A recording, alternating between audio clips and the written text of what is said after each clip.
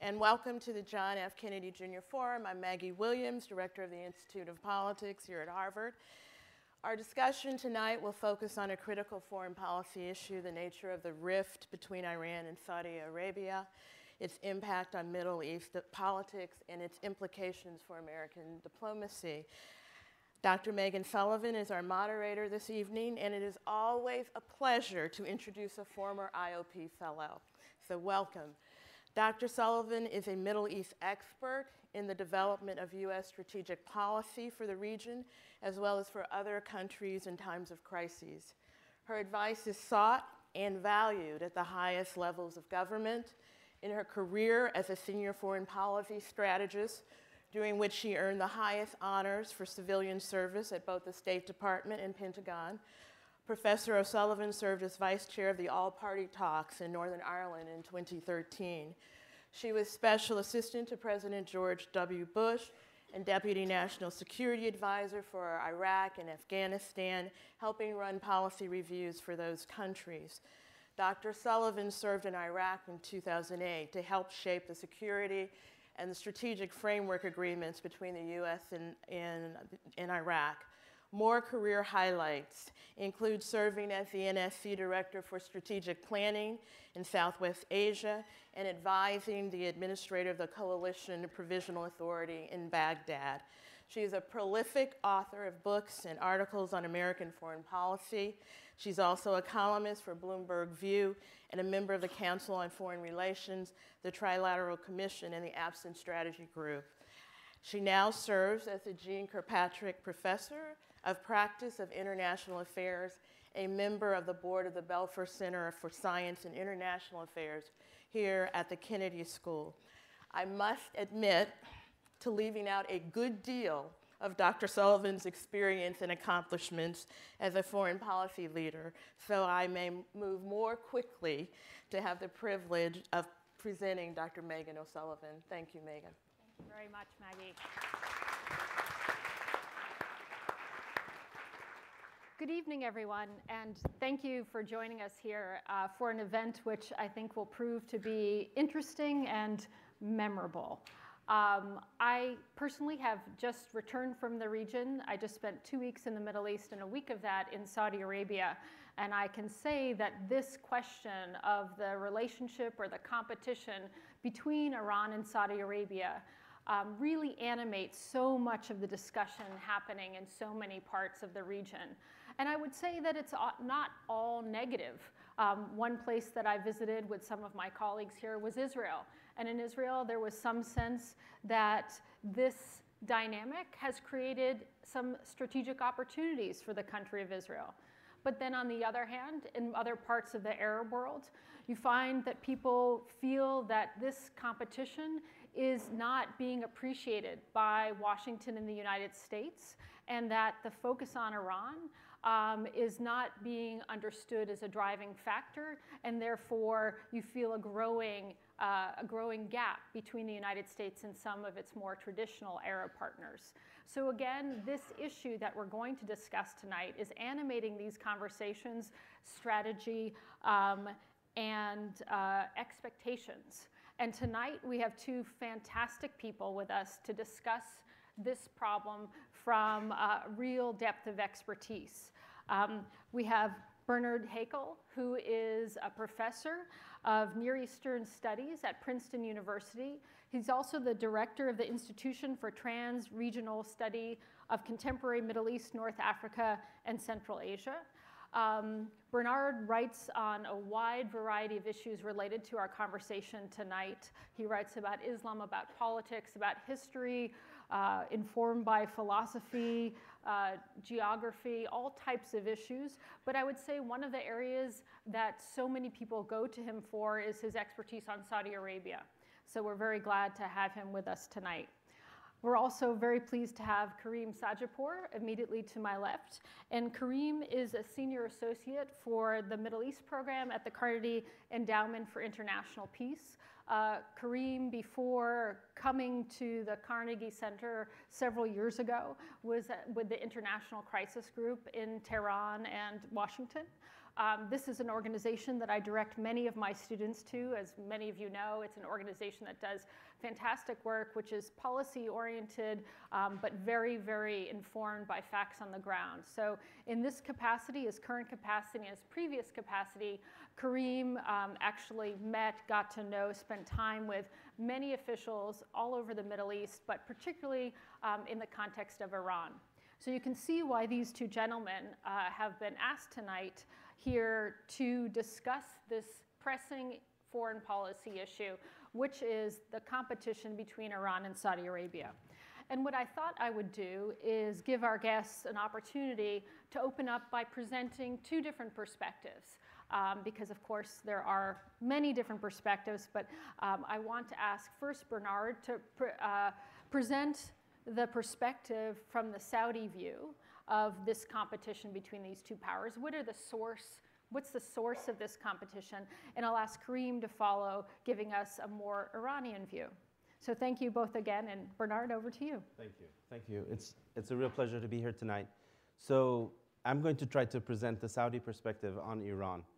The Saudis, when looking at Iran, I think first of the period before the revolution, when the Shah ruled Iran and when Iran was a very close ally of the United States, and it was the dominant power, military and political power in the region. And then the revolution happened, and you have a new regime that is revolutionary, that seeks to export its ideology, which is an ideology that is rooted in a particular interpretation of Shia Islam, and that this ideology is inimical to Saudi Arabia, to the ruling family of Saudi Arabia, to the regime as is constituted in Saudi Arabia, and that the Iranians have constantly been a power that has used non-state actors, terrorist groups to project the influence of Tehran throughout the region. More recently, and as a result of the 2003 US invasion of Iraq, Iran has taken advantage of that situation by dominating Iraq. It also controls a good part of the Assad regime in Syria. It has very powerful control and domination over Lebanon.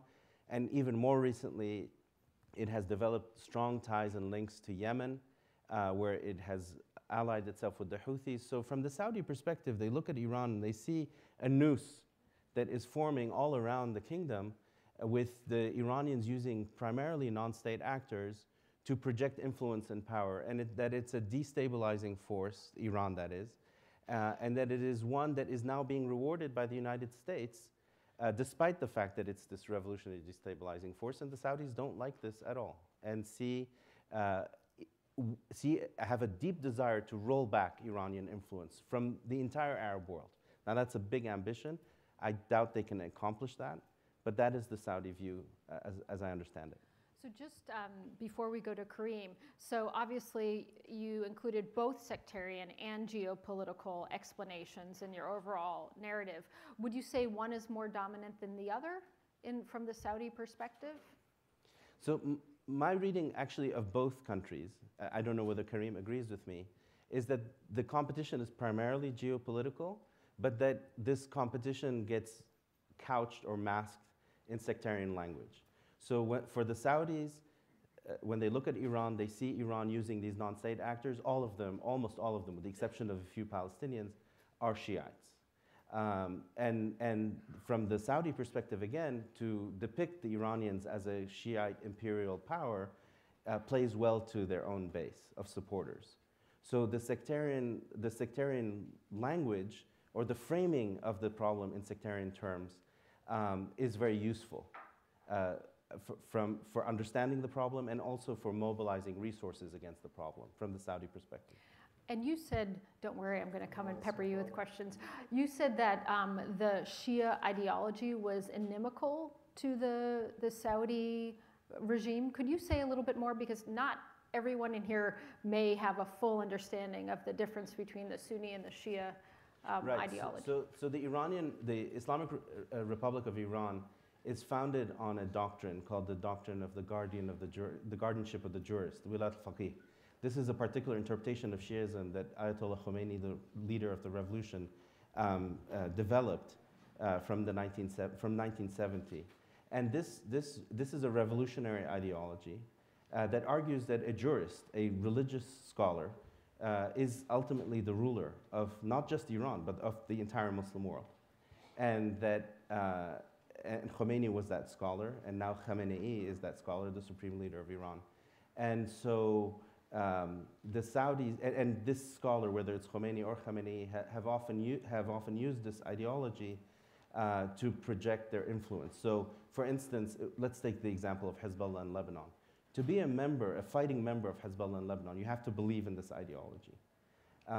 So the Saudi, and also the Iranians have used their followers to foment demonstrations in Mecca during the Hajj on multiple occasions.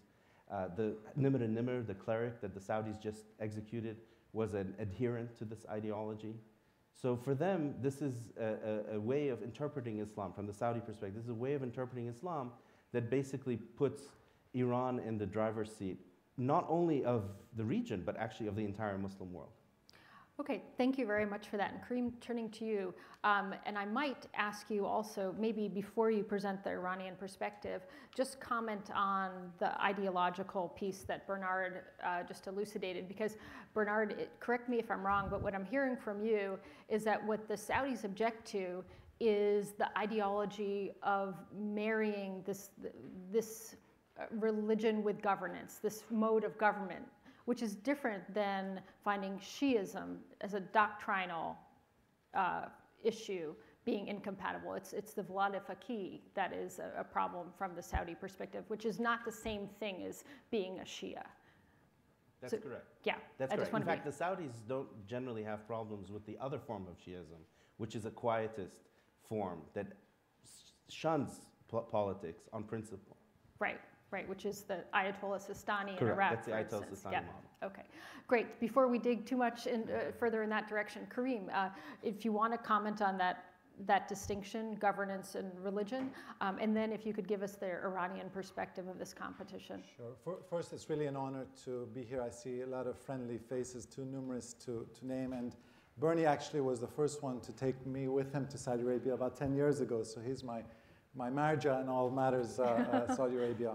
I always tell people that, well, first let me take a step back. There's an African proverb I love, which I think nicely captures the Iran-Saudi conflict, which says, when two elephants fight, it's the grass that suffers. And we see that you look at the most bloody conflicts in today's Middle East, almost all of them have elements of this Iran-Saudi conflict. And I would say there's three parts to it. Obviously, sectarian, Sunni, Saudi Arabia versus Shiite Iran, ethnic, Persian, Iran, Sunni, Saudi Arabia, and geopolitical. And because we're here at the house that Joe and I built, the way I've been thinking about it is that the ethnic and sectarian aspects is the soft conflict between the two countries.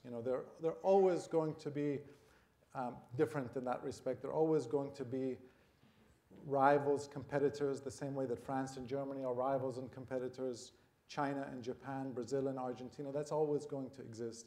But it doesn't always have to manifest itself in these bloody conflicts. And so the geopolitical is the hard conflict between the two sides.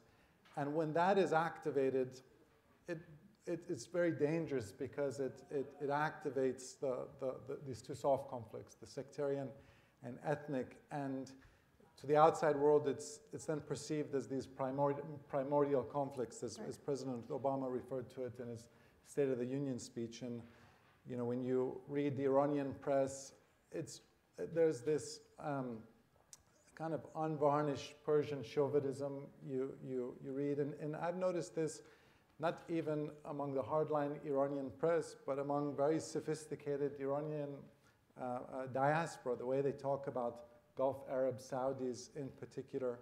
And likewise among very educated Saudis, you hear the way they talk about Shiites.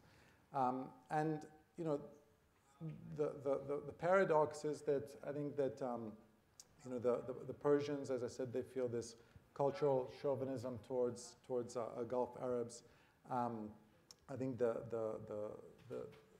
the Gulf Arab Sunnis have a certain chauvinism towards the Shiites. And I think the reality is, as long as these regional conflicts continue to go on, it's going to be very difficult to reach some type of a modus vivendi between the two countries. I guess there's two ways of thinking about it, which is it the Iran-Saudi conflict or the Iran-Saudi rivalry which has ignited these regional conflicts, or is it the regional conflicts which has exacerbated the tension between Iran and Saudi Arabia? And I would argue it's the latter, not the former. If we were in Tehran sitting down with the supreme leader and asking him about Iran's relationship or lack thereof with Saudi Arabia, how would he explain it? We heard from Bernard, the perception from the Saudis. How would a senior Iranian official or the supreme leader describe Saudi Arabia to us? Well, one document I'd recommend to all of you is the last will and testament of the Ayatollah Khomeini, which was written when Khomeini passed in 88, 89. And what's remarkable about that document is the greatest vitriol he reserves is not towards Israel or towards the United States, but towards Saudi Arabia. And I think the supreme leader, I describe him as a strict constructionist. He's someone who is very loyal to Ayatollah Khomeini's worldview, loyal to the ideals of the revolution. And what are the ideals of the revolution, if you want to distill it down to its essence, at least in foreign policy? I would describe it as objection to Israel's existence, objection to quote-unquote US hegemony, and that rivalry with Saudi Arabia. And the way he talks about Saudi Arabia is very different than the way that someone like Rouhani or Rafsanjani thinks about Saudi Arabia. It's much more, it's much more deep-seated. He sees Saudi Arabia as essentially a pawn of the United States, and he would argue that ISIS is a byproduct of Saudi ideology and Saudi financial largesse. So there would be the same argument that Saudi Arabia is destabilizing the region, but through other means. Absolutely, and I think this is, I don't want to get ahead of ourselves, I think that this is one of the great challenges when we're trying to counter ISIS, and I know this is something that Secretary Kerry is focused on a lot, to try to bring the Iranians and Saudis to work together to resolve the Syria conflict and counter ISIS, because they fundamentally diagnose, the two sides fundamentally diagnose the problem differently. To the Saudis, they'll say that ISIS is a byproduct of Assad brutality in Syria and Maliki brutality in Iraq, which is, Iran is responsible for. And as I said, the Iranians will say it's Gulf financial support and Wahhabi ideology. Yeah, great, thank you. Before we get into the effects of the competition, let's spend a little bit more time just talking about the nature of the competition. And Bernard, you mentioned that this really goes back to the time of the Iranian Revolution. So we're talking about more than 30 years. I remember when I was living in South Asia in the early and mid-90s, I would come across sort of remote Muslim areas in South Asia, and there would be mosques and Muslim centers that were funded by Iranians and Saudis. So this has been going on outside even the borders of the Middle East for quite some time. Is this competition intensifying today? Does it just seem more intense because we're more in tune with it? Or are there some factors which are really driving this to a type of crescendo? I'll start with Bernard, but Karim, feel free to jump in. No, I think it's much more intense than it has ever been. I mean, they did break diplomatic relations after the revolution, and I think they only reinstituted them. When was it again that they had the Rafsanjani? Yeah. So for a long time, they didn't have diplomatic relations. But more recently, I think the Saudis have been really unnerved by the fact that Iraq was handed on a silver platter, to quote the former and late foreign minister of Saudi Arabia, Saud al-Faisal, who basically warned the Americans before the invasion that this is what would happen, and this is effectively what has happened. So that really, I think, seriously unnerved the Saudis. The other is the Obama overture to Iran, and that led to the nuclear agreement. You know, the king of Saudi Arabia is someone who is now about 80 years old. He remembers a time when the big friend and ally of the United States was Iran. And since the revolution, the big friend and ally of the United States has been Saudi Arabia. And he does not want to go back to a time when Iran becomes again the big sort of strong policeman of the United States, especially as the United States is retreating from the region, or at least claiming to retreat from the region, pivoting towards the east and that sort of thing. So I think the Saudis really are very, very worried and have ratcheted up the tenor and the intensity of the conflict and the tension with the Iranians. I think as a result of what's happened in Iraq first, and more recently the nuclear agreement.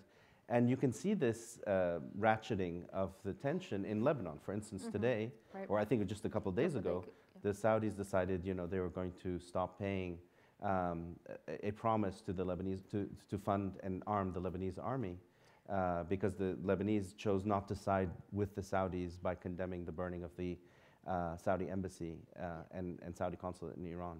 Yep. You know, so I think Bernie is absolutely right. And during the 80s, the Saudi Arabia and Iran had a very acrimonious relationship because Saudi Arabia was essentially bankrolling Saddam Hussein during the Iran-Iraq War. During the 90s, when there wasn't tremendous amount of regional turmoil, everything's relative. In the Middle East, there was the Gulf War, first Gulf War, but the two sides had they had kind of a cold modus vivendi between them. As I said, Hashemi Rafsanjani is someone who believed in that rapprochement with Saudi Arabia.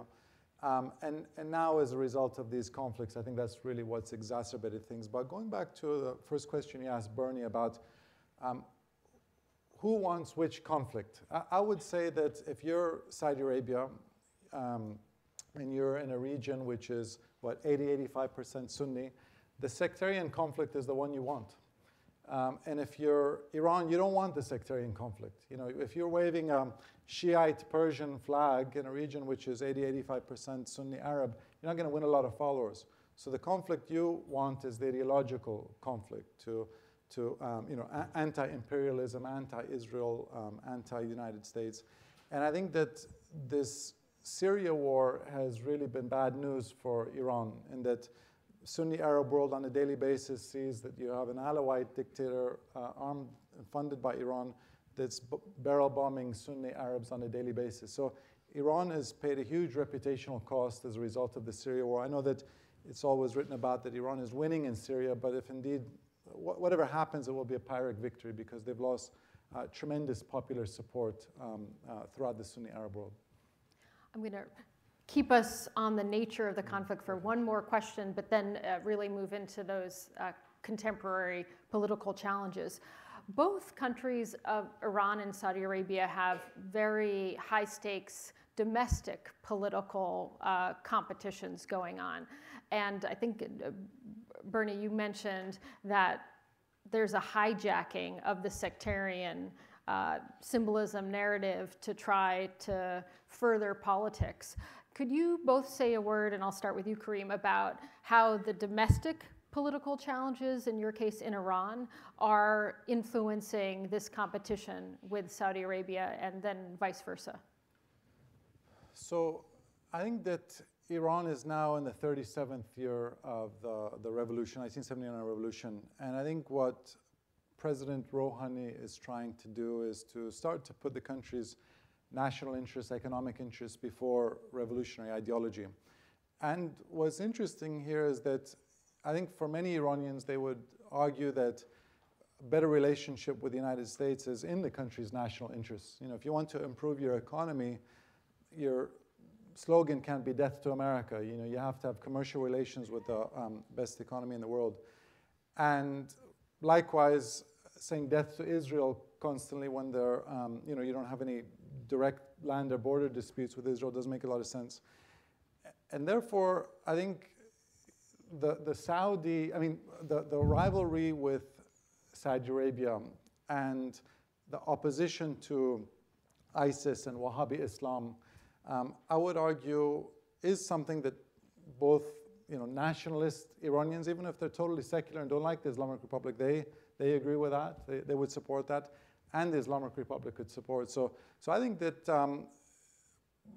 for the pragmatists in Tehran, trying to swap Saudi Arabia, Wahhabis, ISIS for Israel and the United States as enemy number one could be something which the public could eventually rally around. It's not going to happen overnight, but I can see 5-10 years from now that may be taking place. So just somewhat putting words in your mouth, but I think saying very much what you've just said. If it's Iran who wants the ideological challenge, not the sectarian challenge, and Iran has had this deal with the United States, it makes it a lot more difficult to keep up that part of the ideology. So they need to ratchet up the anti-Saudi rhetoric. Is that what you're saying? That's part of what's happening here? Well, I should clarify that as long as this current supreme leader remains in power, he's 76 years old. Mullahs have pretty longer than average like lifespans. The Castros. Yeah. I think that he's not going to change his worldview, so that hostility towards the U.S., toward Israel will remain. But I think that if we look on the horizon, and it may be a long time, maybe 10, 15, 20 years, but as Iran starts to become more of a nation rather than a cause, as Henry Kissinger put it, right. I think that the rivalry with Saudi Arabia and competition with Saudi Arabia makes more sense in the context of Iran's national interests rather than death to America, death to Israel, which is an interest of the Islamic Republic, but I wouldn't argue it's an Iranian national interest. Okay, thank you. Bernard, could you say a little bit about the domestic politics in Saudi Arabia and how this is affecting things? I heard some people after the execution of Sheikh Nimrah saying, oh, this was done, executing this very senior high-profile Shia cleric because it was trying to distract, Saudi Arabia was trying to distract the world and its people from domestic problems. Do you think there's validity to that or not necessarily? No, I don't buy that argument. You have to remember that when Saudi Arabia in January, I think it was January 2nd, executed Nimr and 3 other Shiites, there were 43 other Sunnis who were also executed, many of whom were serious ideologues of, mainly Al-Qaeda actually, but ISIS had adopted some of them. To kill that many Sunnis and not to kill or not to execute Shiites who were also advocating violence and advocating the toppling of the regime. And after all, Nimr was captured in a gunfight with armed men with him. Firstly, it would have sent a strange message to your own population. And I think this actually brings out something very important, which is that the Saudi monarchy, we think of it as authoritarian, and it is, but it is actually responsive to its people. It has to be. It's aware of what's going on domestically. And the domestic population is, I don't know if irate, apoplectic about what's going on in both Iraq and in Syria. I mean, the daily brutality against Sunnis in Syria, in particular where you have starvation and in towns that are actually being encircled by Hezbollah and Iranian Revolutionary Guard Corps commanders. I mean, this is something that plays very badly in the kingdom, and there's a lot of pressure on the leadership to do something about it. So the Saudi leaders are having to respond to that pressure. And of course, they see Iran as behind what's going on in Syria and what's going on also in Iraq. So that's one pressure that comes in from the domestic aspect of society. The other is that the Saudi leadership is talking that there are economic problems, very serious economic problems domestically, and that they have to diversify their economy and they have to change the nature of the deal that they have with their own population. The whole system of entitlements is going to have to be renegotiated. And that has to do with oil and the price of oil, because we are at a moment when oil has gone down by 70% in its price, and this is creating tremendous pressure domestically, but it's also creating pressure in Iran. And so there's this other aspect of the competition with Iran that has to do with oil and the price of oil. And that's one that we should not ignore. Great. Let's talk about that for a moment, not only because it's one of my main interests, but getting to this, the effects of the competition. So actually, when I was in Saudi Arabia just 10 days or so ago, there was this announcement of this potential deal between Saudi Arabia, Russia, Qatar, and Venezuela to rein in production. And there was some talk about maybe the Iranians would come on board or not. To what extent could this economic pressure actually lead these two countries to overcome their political differences? I'm skeptical, but I want the two of you to convince me if you feel otherwise. Karim, I'll start with you. Well, I just don't think Iran is about to cut production. I mean, they're finally coming in out of the cold after 10 years, so I see very little likelihood that they're about to agree to a freeze or a production cut. But what about the larger question? Could economic pressures on both of these regimes bring them closer together where they're so politically far apart? Or are politics always going to be dominant over economic issues? I would love to be able to answer affirmatively and say economic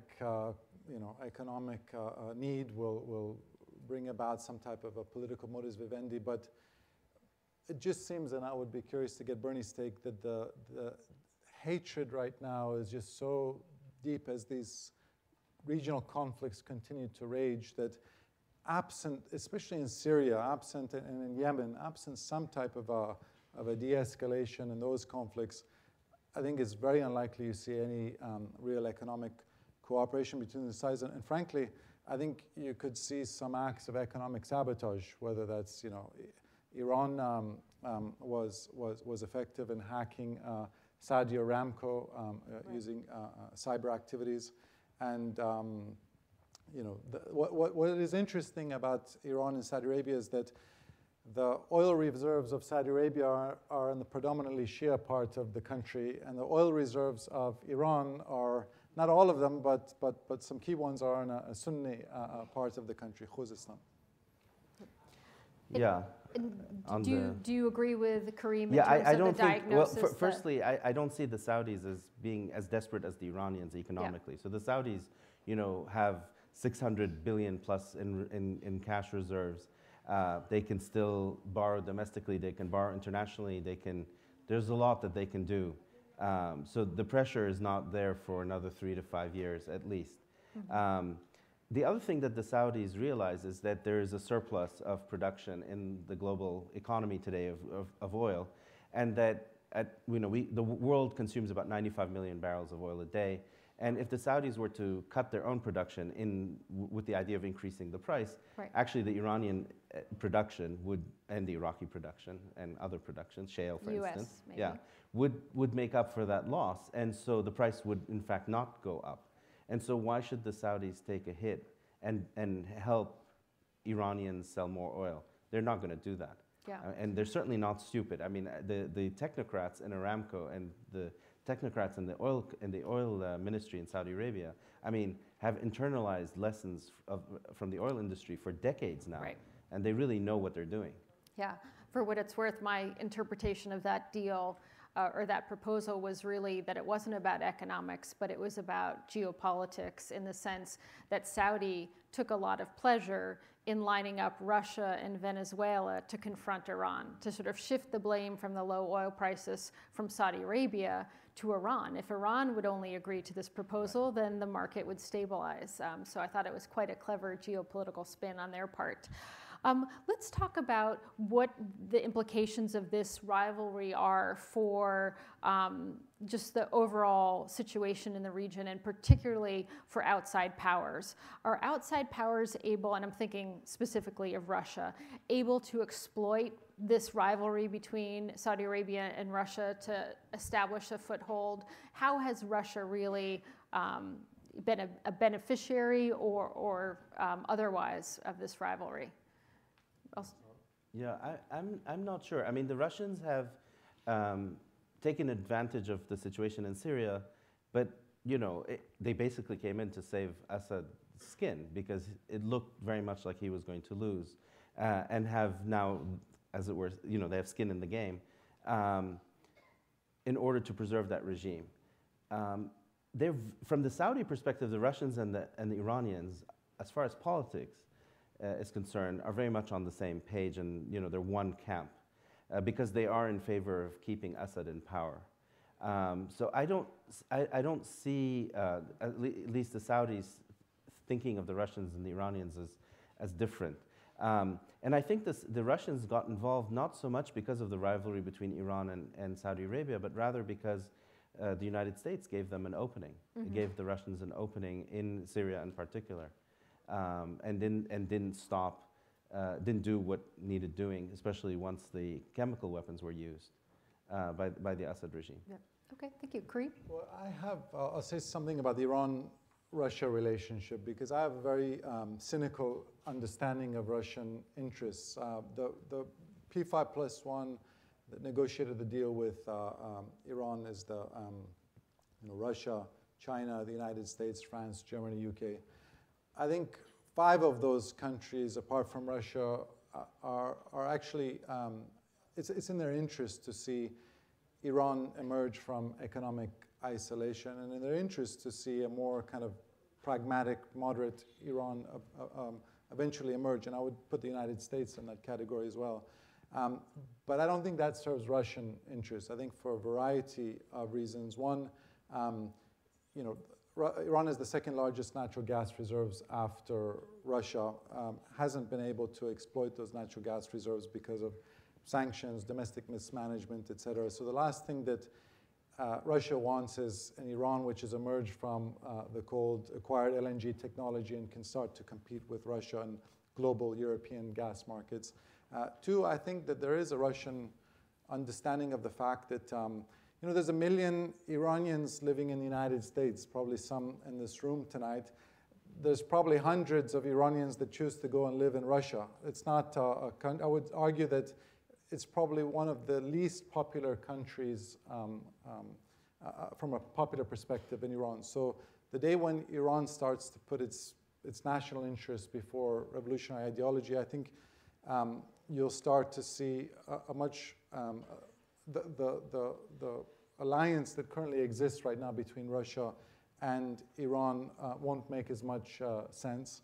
And I think that Russia has benefited a lot from Iranian oil being off the market and the risk premium of Iranian risk premium of oil prices remaining high because of the unresolved nuclear issue with Iran.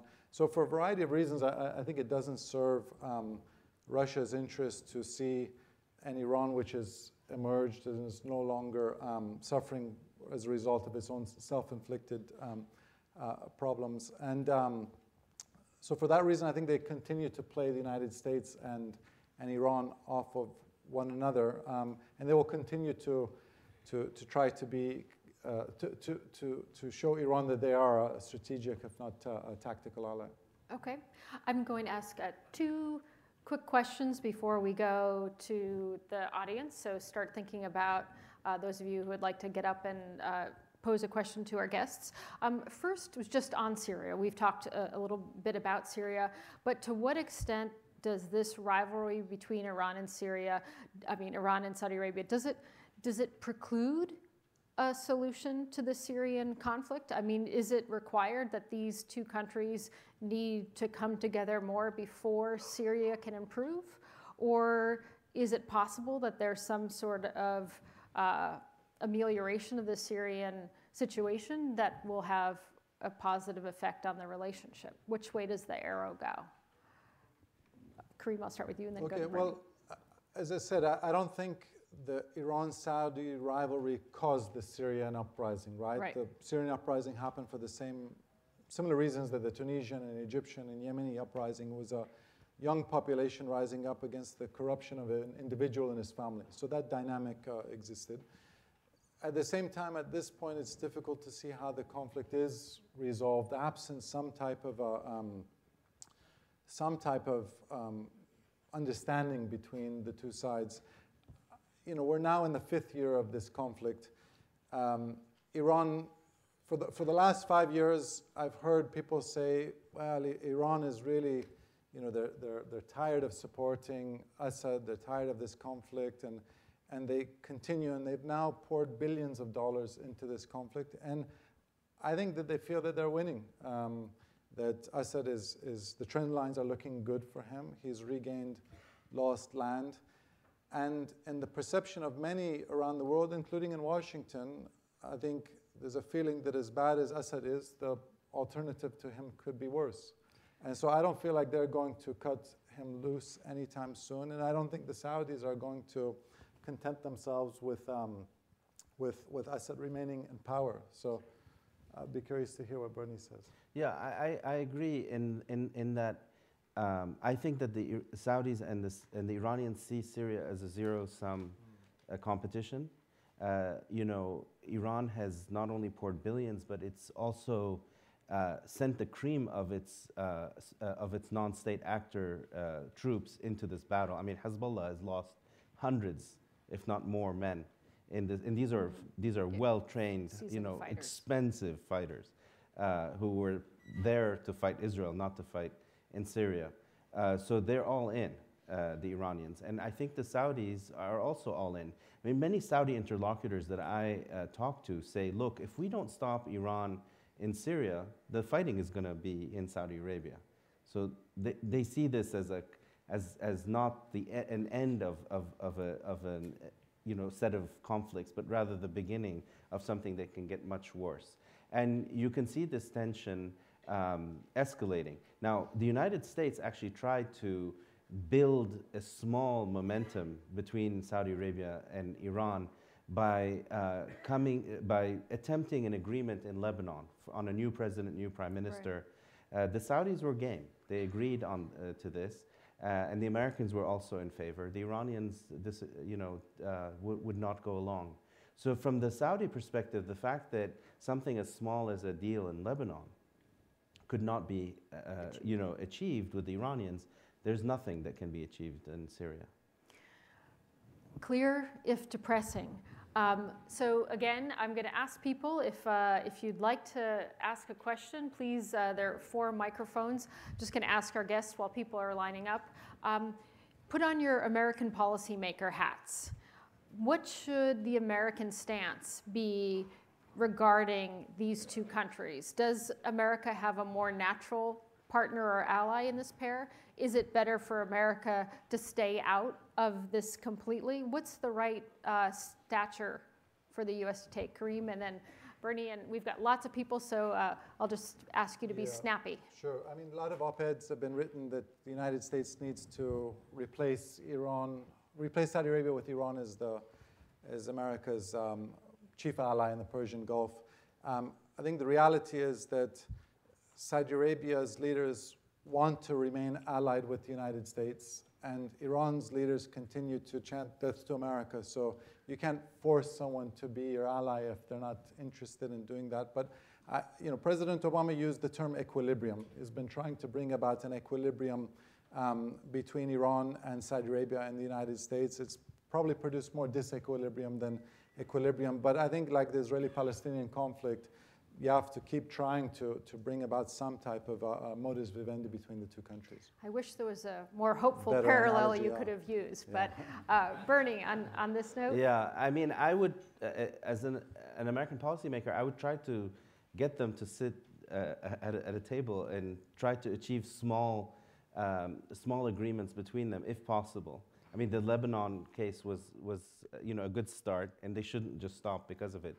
But looking at this, at these two countries, as an American, I think that the Iranians have yet to decide whether they're a revolution, a cause, or just a responsible country, a state actor. I think Obama is betting on the fact that this is a great empire with a great history and a wonderful kind of culture, and that they will be a normal country that's responsible and give up its revolutionary credentials. I don't believe that that's going to happen. Now, looking at Saudi Arabia, there are two things about Saudi Arabia. And here, one has to be totally unsentimental and without illusions. There are two things about Saudi Arabia that are fundamental from an American perspective. The first is that they are responsible stewards of their oil wealth.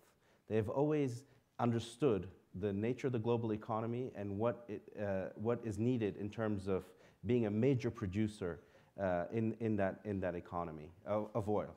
10.5 million barrels is a huge amount. It's 1 out of every 9 barrels that are produced every day. In as much as they are, guarantors of global economic stability, they are our allies. The second thing is that they've always been a status quo power. They've been a power that has wanted stability over instability. In other words, they have been happy with the Pax Americana in the region. The Yemen war is where things are now, I see, changing in that equilibrium, or in that way Saudi Arabia has behaved traditionally. So in as much as they're a status quo power, unlike Iran, they're also a natural ally of the United States. Great, thank you very much. Let's turn to the audience. I think everyone knows the rules. Please introduce yourself and please ask a question rather than make a long interjection or statement. And if we could keep things relatively short, that would be helpful. Chuck, I'll start with you. Chuck Kogan, Kennedy School.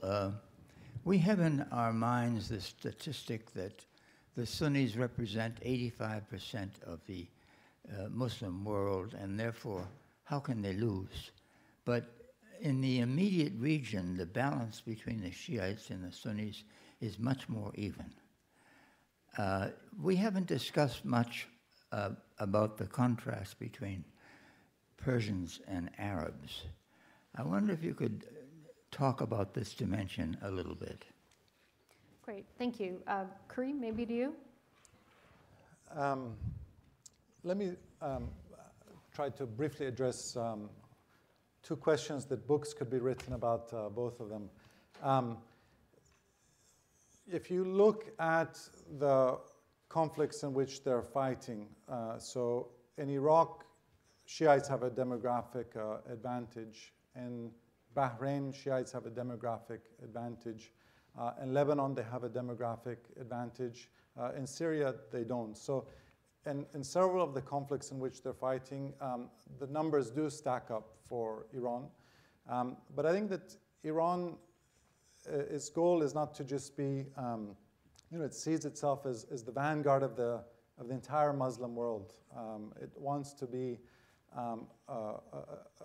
in this competition between Iran and Saudi Arabia. I won't use the word hegemony, but for regional power and influence, it wants to be able to transcend that Arab, Persian, Sunni, Shia sectarian divide. And I think that in some of these conflicts, especially the Syrian ones, as I mentioned, that they're doing well in their hard power, but they've lost tremendous amounts in terms of soft power. The Persian Arab, and in particular, you have to talk about the Persian Gulf Arab divide. I think that Persian nationalism, Iranian nationalism, has been a double-edged sword. I mean, if you look at today's Middle East, you have many countries which are totally unraveling, and that national identity is unraveling. What does it mean to be Syrian nowadays? What does it necessarily mean to be Lebanese, or what does it mean to be Yemeni? On the other hand, you have, I would argue, 3-4 countries, Iran, Egypt, Turkey, Israel, that do have extremely strong national identities.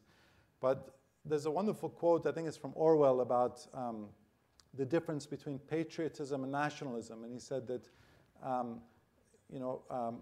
patriots are proud of their country for what it does, and nationalists are proud of their country no matter what it does. And in Iran, you really have a nationalism which runs the risk of getting into the country into trouble and overreaching. But Bernie knows Iran pretty well too. Yeah, I mean, I don't know. If you count Egypt and Turkey, then the numbers really don't stack up that much in favor of Shiites. In any case, I don't think that the populations or even the governments are functioning as Shiites or as Sunnis. This is, again, these sectarian terms are a cover that are instrumentalized when these governments want to use them for their purposes. I don't think that they, in and of themselves, dictate policy or dictate strategy. Thank you. In the balcony there. Thank you. You mentioned that the conflict Could you please from yourself? I'm sorry? I'm sorry, would you introduce yourself? Yes, Mahmoud Ketabi. I'm with Admins Inc. Assad family has been in Syria since early 1973. And that is way before ISIS ever existed. So one cannot argue that Assad and his family is the reason for emergence of ISIS. The problem, the way I see it, is when Iraq, essentially Saddam Hussein was deposed, and Iraq went from a Sunni column where opposing Iran came to an ally of Iran. And that exposed the Iranians to Saudis in a direct manner. Could you please just formulate a question for us? Right. So then if this is the problem, then as long as Iraq, it seems to me, is in the Shia column, this rivalry will exist, and Syria is just a manifestation. So the way that I see it is partition of both Syria and Iraq. What do you think that is a possibility? Great. To have a Sunni state in both Syria and Iraq. Great, thank you very much. Bernie, maybe I'll Okay, pass that one to you. What's the prospect as partition as a solution for the conflict? Well, a Sunni state in Iraq and Syria would be landlocked, would have virtually no oil, and would be, a state that has none of the resources to be economically viable. So that's a non-starter for the Sunnis. The reason, one of the principal reasons for the emergence of ISIS, putting aside the American invasion and the destruction of the Iraqi state, is that Sunnis in both Iraq and in Syria, but also in other countries of the Arab world, feel disenfranchised. They feel that they have a right to rule, and they're being denied that right. And ISIS feeds off this sentiment of disenfranchisement.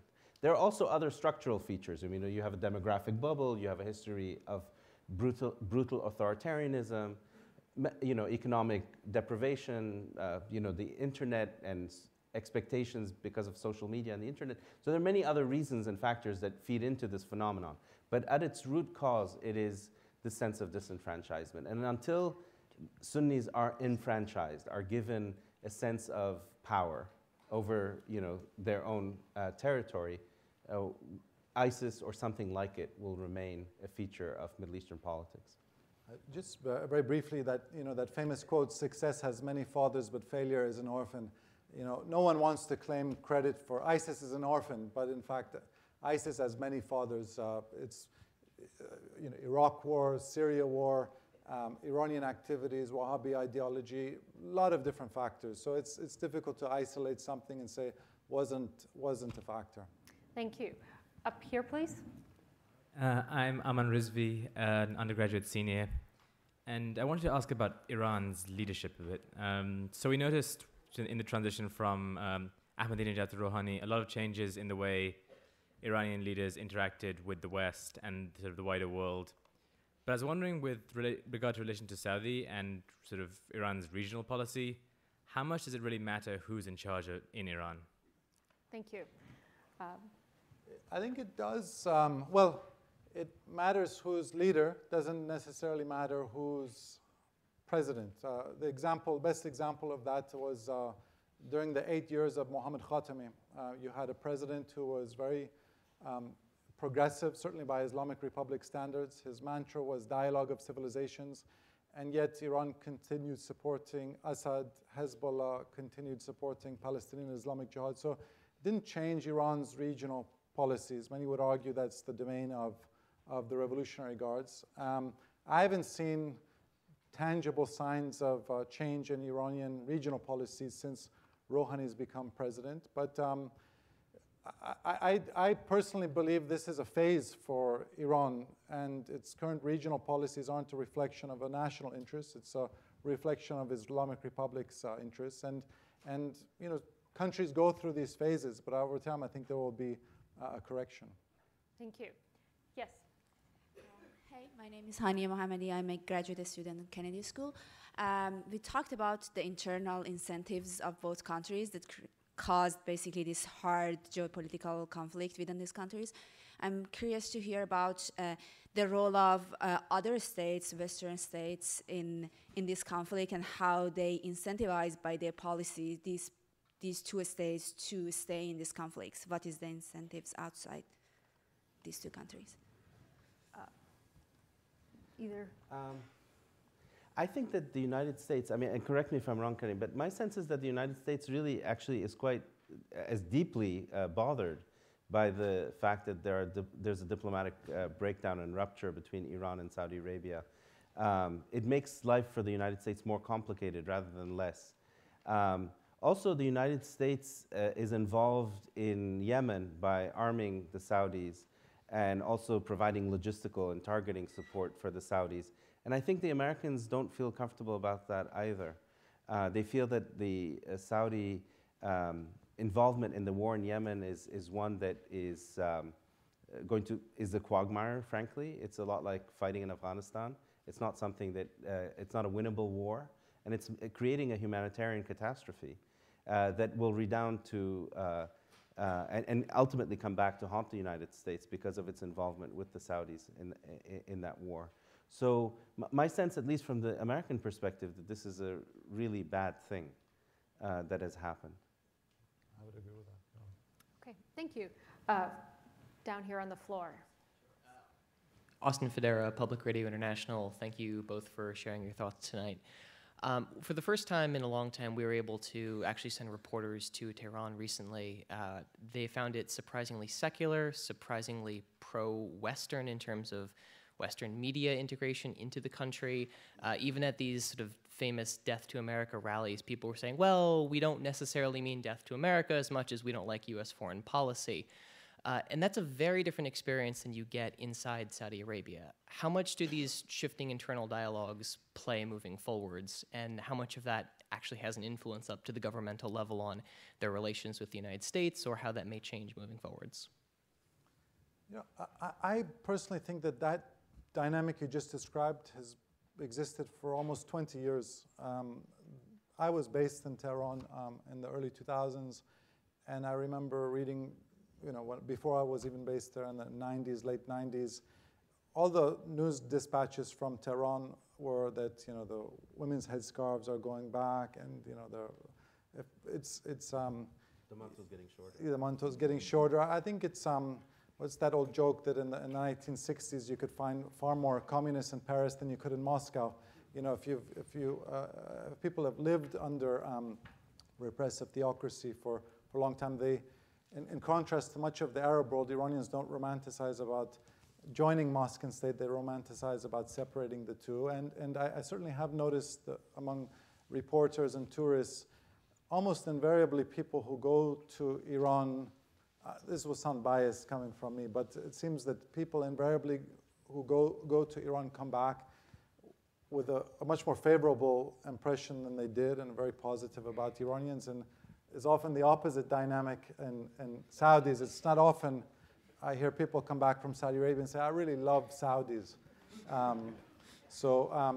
But I don't think that's necessarily a new dynamic, and it hasn't changed the political realities between the countries. At some point, when both countries are ruled by leadership which is perhaps more representative of popular views, you may see some shift, but I'd be curious what Bernie says. Yeah, I mean, I'm not quite sure about what you mean, about journalists coming to Saudi Arabia. You come to Saudi Arabia, it's a fairly reserved place. It's not like you have a population, as you do in Iran, where at least 2/3 of the population is fairly pro-Western and is desperately, seeking to get rid of the mullahs, as far as I understand it. In Saudi Arabia, you don't hear death to America. But you also don't, get this warm embrace either, because there are differences, certainly, cultural differences, political differences. And to be honest and frank, I think the Saudis really have not been good at promoting themselves at all. I mean, they have a good story to tell, like, as I said, about how they steward their oil wealth and how they've been a status quo power, and they haven't been able to convey that to an American public. In part also because their society is just radically different from ours in the way that gender relations, you know, especially on issues of gender. Thank you. Nabil. Hello, my name is Nabil Abu Ata. I'm a mid-career MPA student at Kennedy. My question is, Meghan, you alluded to that this rivalry is seen positively in Israel. And I want maybe Bernie, if he can elaborate more on this undercover strategic alliance that's taking place right now. If it is happening, what details can we know about it from you? And Karim, if you can tell us when the Iranians can see this as a real existential threat, where they can take it as an excuse to escalate. Thank you. Thank you. Bernie, start with you. Right, so I mean, there are rumors and allegations that the Saudis and Israelis are meeting and coordinating. If they are, I don't see, you know, the results of that at all in the region. My sense of the Israelis is that there are two camps in Israel as far as all the events that are happening in the Arab world. One camp says this is great, you know, we can sit down and relax while they hammer each other, you know, and they've forgotten about us, and we can just do whatever we want to do to the Palestinians and so on. The other camp is of the view that this is an opportunity. And this is shared, by the way, by the security leaders, you know, security service leaders in Israel, a lot of the military, and some of the left-leaning intellectuals and policy types.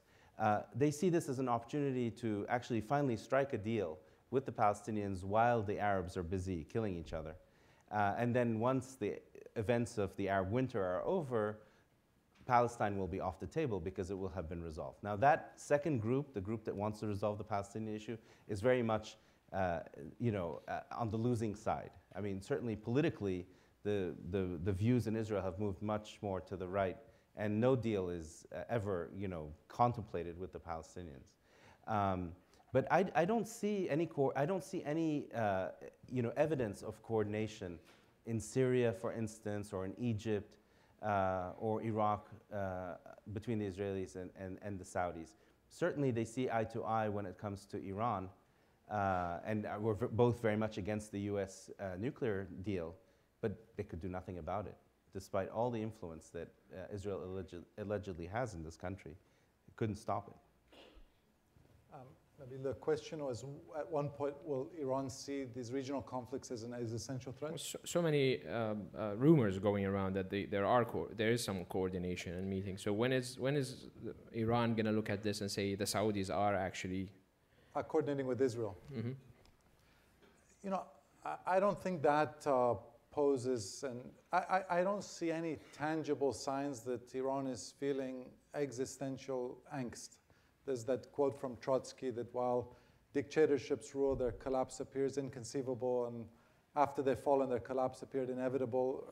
At the moment, I feel like it's not conceivable for me to think about this regime collapsing in the coming years. You know, their economy was hemorrhaging on three fronts because of sanctions, the drop in oil prices, and Syria.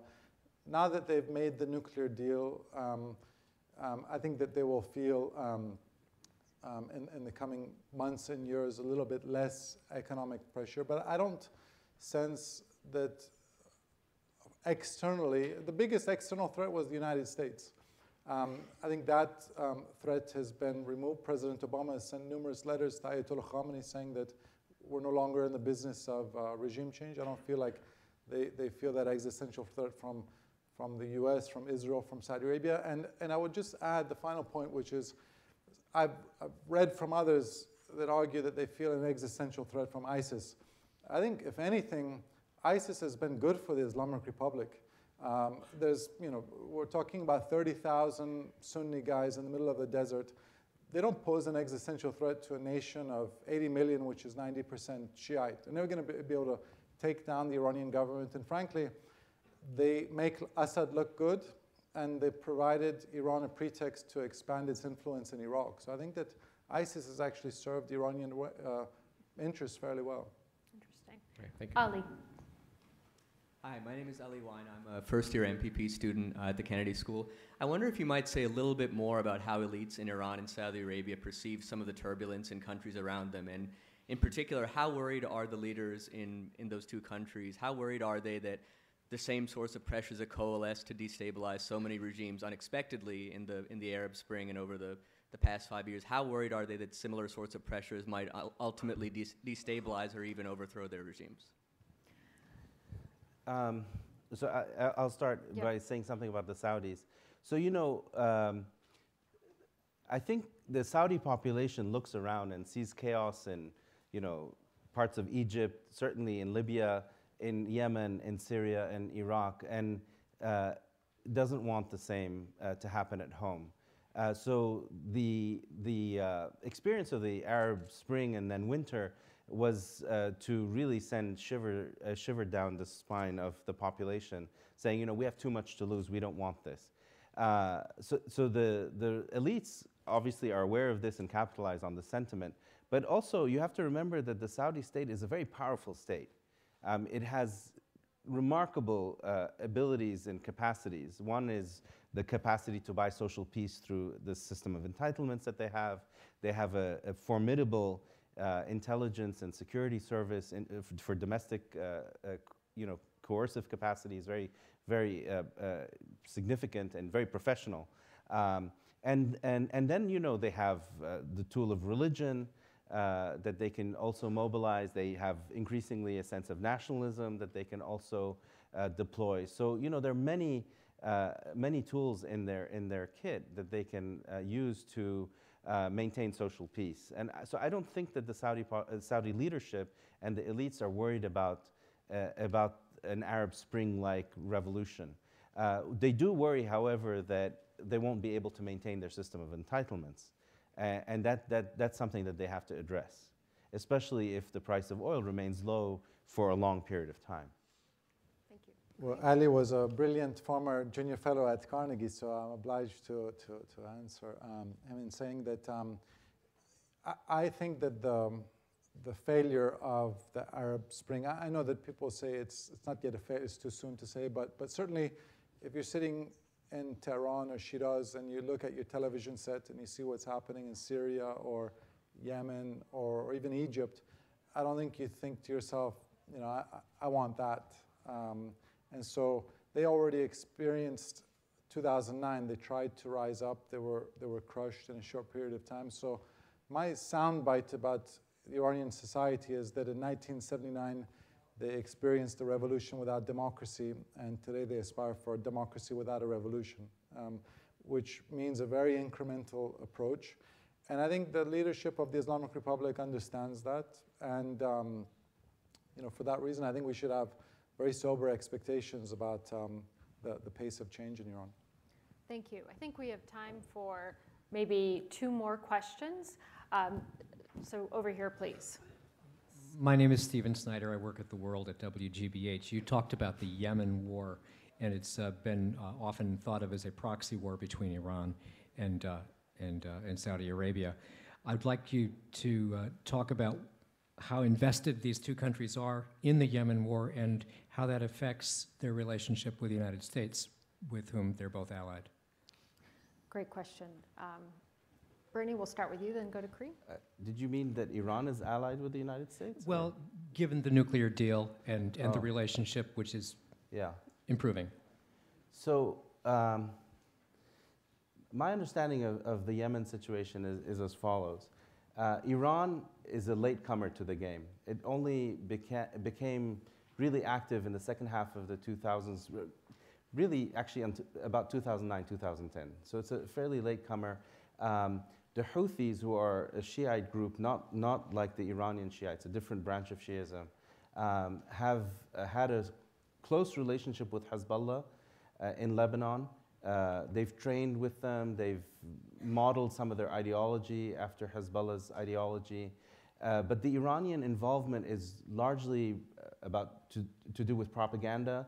There may be some financial flows, not proven. Arms, I'm not sure of. I mean, the Saudis and others say that there have been shipments of weapons. The Yemen is the second per capita, the second most armed country in the world after the United States. There are, I think, 60 million pieces of weapons in Yemen for a population of about 30. So two guns per person, and the Yemenis also know how to fight. So my feeling is that the Saudis got involved in this war, probably under the influence of the leadership in the United Arab Emirates, thinking that this would be a quick and swift victory through an air campaign, and have now gotten stuck, wanting to replace the Houthis, who are now in control of Sana'a, with the recognized president of Yemen, President Hadi, who actually is not popular and has no backing whatsoever. And most of the Saudi allies in Yemen are divided between themselves. So you have a real problem in the country in that the so-called Iranian-backed forces are much more consolidated and allied with one another, and you have the opposition that is highly fragmented and backed by the Saudis. I don't see a quick exit for the Saudis, and I don't see a quick solution for the Yemen civil war. Thanks. Karim, do you see Iranian involvement in Yemen as overstated?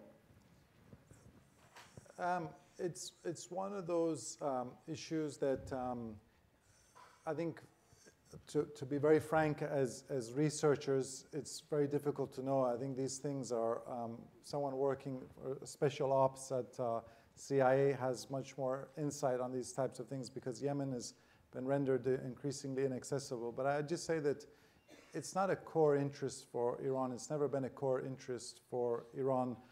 Far more Iranians have probably visited Thailand than have visited Yemen. And I hate to talk about things like this because we're talking about human beings, but you can see, as if there was ever some type of a broader geopolitical deal, Yemen would be low-hanging fruit for Iran. They'd say, okay, Saudi Arabia, lay off Syria. We keep Syria. We keep Iraq. And Yemen is a core interest for Saudi Arabia, and it seems to me, that's why they needled because they could, and it's kind of a chit for them. Just the second part of the question, which is how does this affect the United States and the relationship with the two countries? Maybe just very quickly on that, because I've promised one more question. So do you have a two-sentence? How does it affect the United States? I can put it in two sentences. So for years... You seem to have a knack for sound bites. No, for years, America told Saudi Arabia that they need to be more proactive in handling their own security. Finally, Saudi Arabia has started to do that in Yemen, and the United States is very torn about what to do, because it was perhaps better when Saudi Arabia wasn't proactive in pursuing their own security. Long sentences, but two. Thank you. Yes, in the balcony. Hi, so my name's Charlotte. I'm a freshman at the college, and I'm a member of the JFK Junior Forum. And my question is more for Karim. It's about the long-term stability of both nations, but primarily of Iran, because we keep hearing that the strategic interests of the Islamic Republic differ from the strategic interests of Iran on the whole. And both countries face mounting problems going forward. They'll become net importers of oil within the next 20, 30 years. The populations are consuming Western culture. They're seeing Western society from internet, from TV. So do you see another sort of Arab Spring being realistic in the foreseeable future within Iran, even a complete revolution the other way? And do you see similar kinds of things happening in Saudi Arabia? I think we addressed that a little bit earlier. If there's anything you'd like to add to that question that Charlotte asked, and also if there's anything you'd like to say in closing. Want me to go first? Karim, I'll take so, you. These uprisings in Iran have been generational. There was a big student uprising in 1999, and then 10 years later there was a big student uprising, and there may be another one in 2019. Each young generation, I think, expresses that anger and angst. But I just think that it's a lot easier to get people to go out and revolt and risk their lives if they believe in martyrdom, and they believe in an afterlife, and if you're, it's not often that people who are striving for more tolerance and democracy and coexistence are willing to go out and kill or die for the cause. And for that reason, I just think that you'll see these periodic hiccups in Iran, but famous last words, I wouldn't predict another uprising in Iran. And the last thing I'd leave you with, I was just reading a wonderful essay, rereading a wonderful essay on the plane from Isaiah Berlin about the hedgehog and the fox. And that's something, it's a wonderful read to both understand US politics and Middle East politics, and basically says that, you know, the fox knows many things and the hedgehog knows one big thing. And you know, these leaders in the Middle East really know one big thing, which is to stay in power. They're very effective at staying in power. Thank you, Karim. Bernie, any well, last I mean, thoughts? I couldn't have said it more eloquently. And I think if there is one lesson that the Arab Spring has taught Arab populations and Middle Eastern populations in general, is that these states, if they want to stay in power, which they do, you know, the price to pay for toppling them is too high, as we can see in Syria and Libya and elsewhere. Great. Well, I would have wanted us to end on a more upbeat note, but unfortunately, I think I'd be keeping us here for a very long time. Thank you both for joining us tonight and sharing your insights and expertise, and please join me in thanking both our guests.